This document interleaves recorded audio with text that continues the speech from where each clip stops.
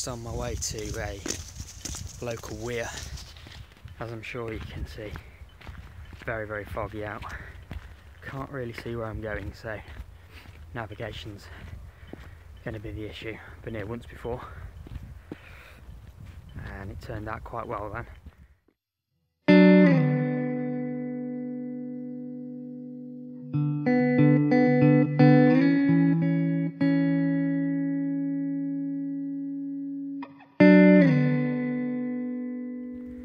Got a little bit of night sky and some stars and stuff, but we're not going to get that tonight. It's going to be a different sort of mood, but it's definitely going to be interesting to see.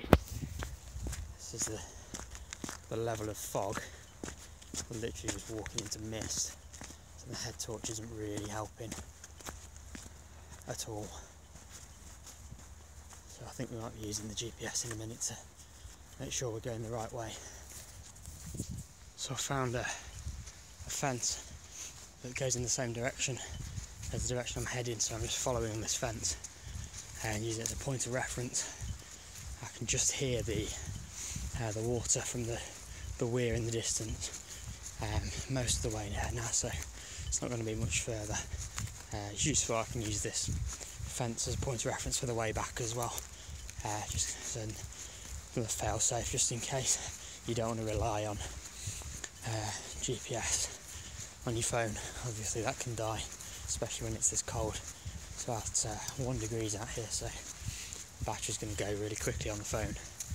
I have obviously got a compass and that as well in my bag if the worst were to happen, but there's a stream to the left hand side of me that takes me all the way back to where the car is, so I could, worst case, follow that all the way back. But yeah, we're almost there now. You can probably just hear the water in the background. So I don't know whether you'll hear me or not with the water in the background, but basically I've just been down here shooting this weir, and what I'm doing is I've done several exposures of the type of composition that I want.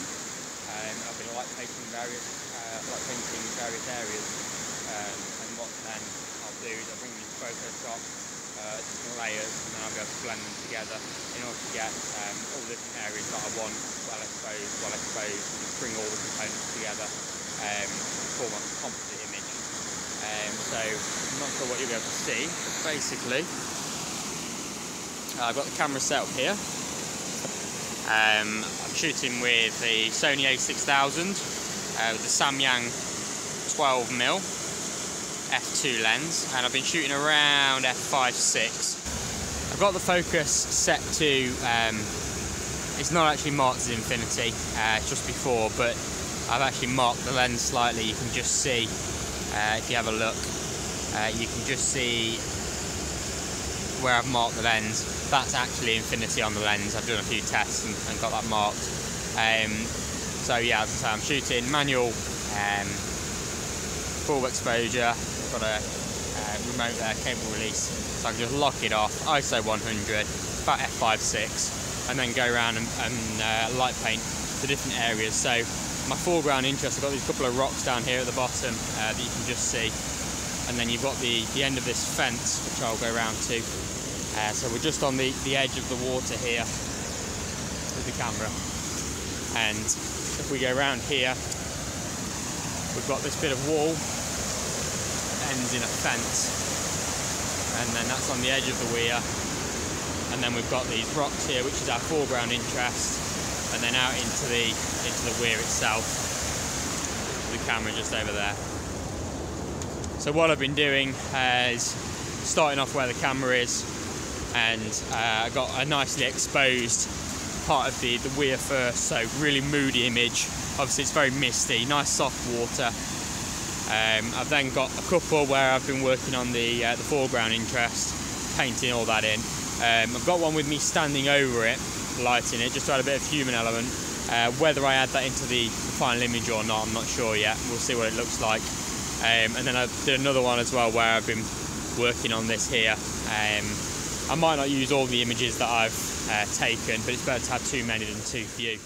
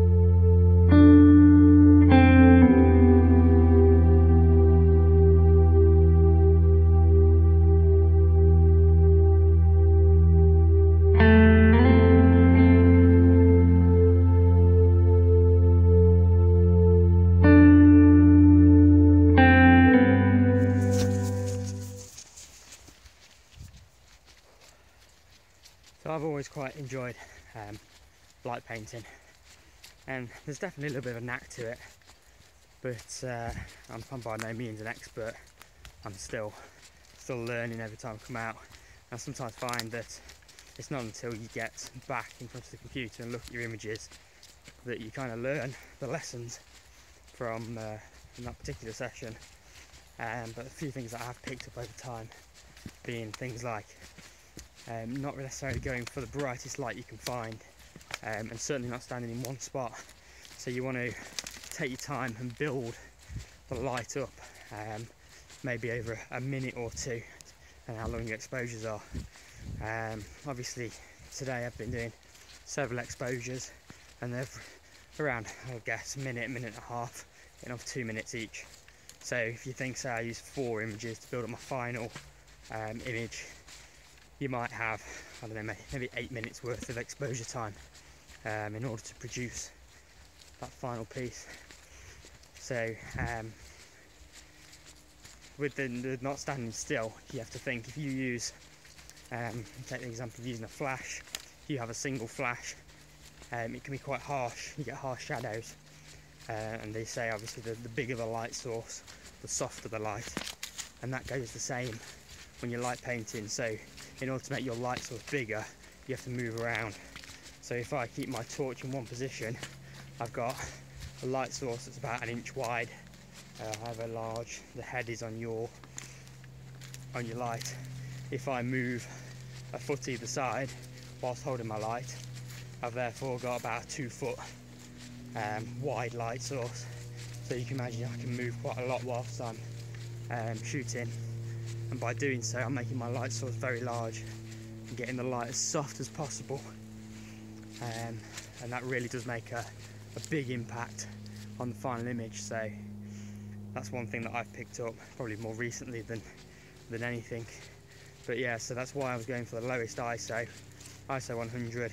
It has the least effect on the light. Obviously the wider the aperture and the higher the ISO, the more of an effect it's going to have on your light source. So if you wanted to get a single bright circle of light, you could crank the ISO up, open the aperture and get it over with and done within a second, but it doesn't allow you to really work the scene and paint it all properly. So yeah, low ISO, close the aperture down a bit, and then choose a less bright torch. It's not always the brightest that's the best for this kind of thing, and that's where I'm at with it at the moment. This is obviously the first video of this sort that I've done, and we'll see how it goes, whether there's any more or not. Definitely a big fan of watching these kind of videos, so thought we'd give it a quick go and see what it looks like. So thanks for watching, and if you like what you saw, you can subscribe to the channel, or if you want to see more images that I've taken, head over to the website. It's junderhill.com. Thank you.